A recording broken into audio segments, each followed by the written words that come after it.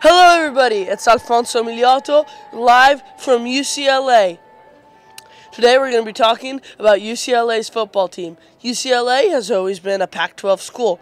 This year, moving to the Big Ten, playing forces like Ohio State, Michigan, Penn State. Moving with them from the Pac-12 is Washington, Oregon, and city rivals USC. The first game is going to be an out-of-conference game for UCLA, playing the Hawaii Rainbow Warriors. This will be most likely an easy game for the Bruins.